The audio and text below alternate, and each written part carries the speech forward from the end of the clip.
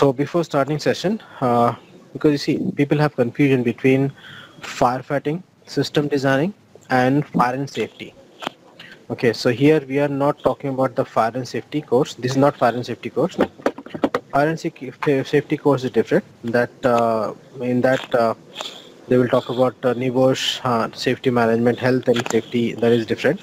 They will talk about NIBOSH and issue a different course.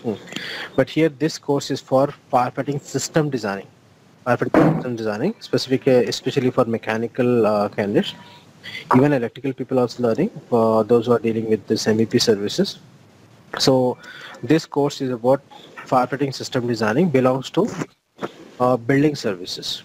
Okay, under M.E.P. You know this.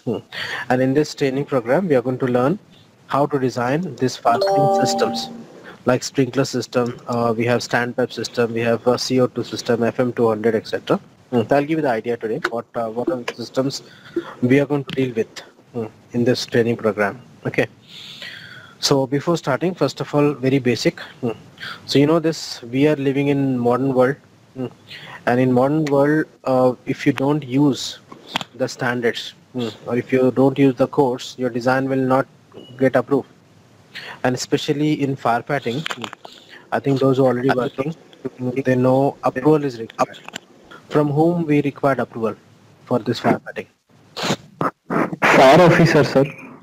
Fire officer. Okay, fire officer means we can say authority. Yes, yes, yes. You see, we have different names. We can say the local authority. We can say civil defense, especially for firefighting. Or we can say the local authority. Or as per NFPA, we used to call AHJ, authority having jurisdiction. So in short, we used to call AHJ. So when I use the term AHJ, it means I'm talking about the local authority. AHJ, authority having jurisdiction. The term AHJ used in NFPA, so it means the local authority who will provide or who will give the approval of your design, and even after installation, the people from AHJ or the local authority, they will visit on site, they will check the system, then if they satisfy, they will give the approval, or else they will give the comment to update. Anyhow, approval is required, as you said, from the client. That is also thing, but or from the main consultant. If you are working in a contractor, then you need to take approval from the consultant. That is a general procedure for all the services. But specifically for this firefighting, you must take the approval from the local authority, and you must follow the codes from the local authority. So do you know the difference between the standards and codes? Standards and codes. Anyone online? The difference between standards and codes? Yeah, I think the standards are going to vary from, given some, like some authorities that actually define what can be given, what quality of item or what kind of system is required in a particular area. So the code is going to define something like that. Now, when you have a standard, you can have like the like maybe in India you use a different standard to install electrical. In the US we use a different standard. Yes. The British use a different standard, so that's how it goes. So I'll give you especially in firefighting, I'll give you the idea. Remember this standard. I'll give you example. For example, I think you know NFPA. Do you know NFPA? As a beginner, make a note of this first. NFPA, National Fire Protection Association. National Fire Protection Association. In short, we used to call NFPA. Like you already did plumbing, so you know IPC, International Plumbing Code, is standard. Means you follow for this plumbing. Similarly, for firefighting, we have a standard called NFPA. So NFPA is a standard. Then what about the codes? Codes means approved from your authority. It can be same NFPA. Suppose your authority is accepting complete NFPA. So in that case, standard and code will be same. Or is partly the NFPA they are following, and the local authority, your local location authority, have their own standards, and they derive from NFPA and from other standards, whatever. So that we can call codes. Code means mandatory. Standard we can say optional. I cannot exactly say optional, but code is mandatory. You must follow the codes from the local authority to get the approval. So that we used to call codes. But standard means NFPA is standard, UL is a standard, FM it's a standard. We have different standard. Like in HVC Ashtray we have standards. But if you talk about the codes means you must follow to get the approval. And that code again can be from NFPA. But that depends as per your local authority. I think. Okay, that means, sir, you are saying that courses are taken from standard. Yeah, course is from standard only. But Okay. the local authority standards Okay. that you need to follow for approval for design as well as approval for installation, etc. So these are some slight difference. You see, code can be standard directly. Suppose your local authority directly accepting NFPA.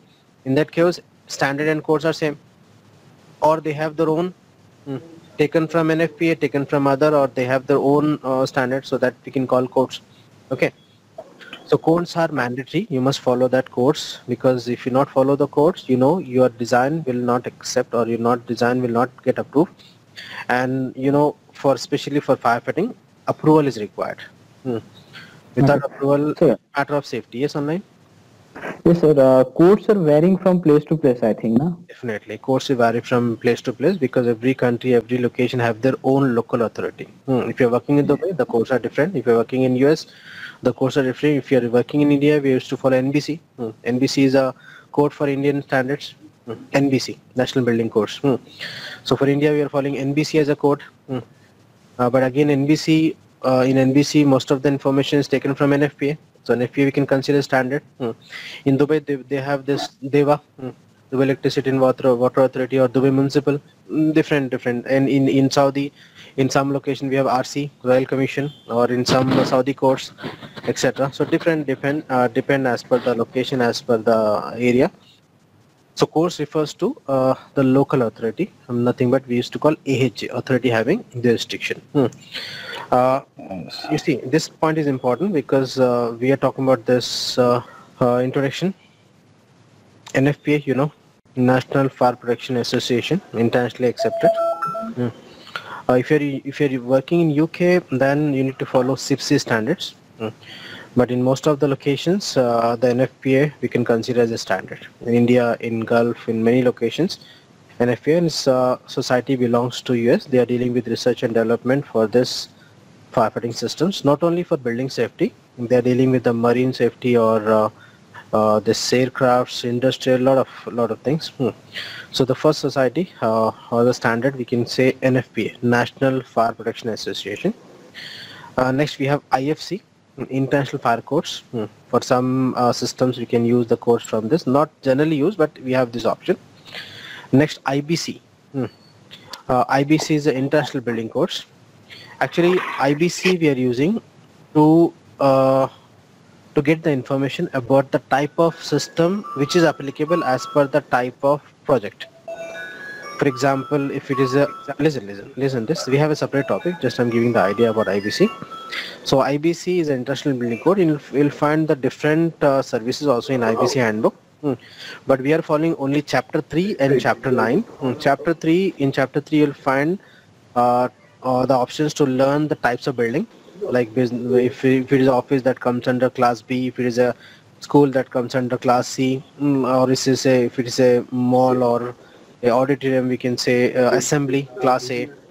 So in chapter 3 we'll use to define the type of building, and based on the type of building, using chapter 9 you can find out which system is applicable, which firefighting system is applicable. Okay, so for that we'll use IBC, but for designing course we'll follow NFPA. In this training program, you see, it is difficult for me to follow all the standards of all the locations.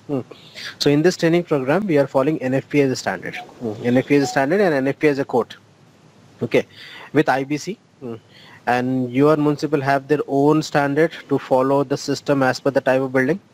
So it is difficult for me to explain or to add all the location standards. So focus on the concept.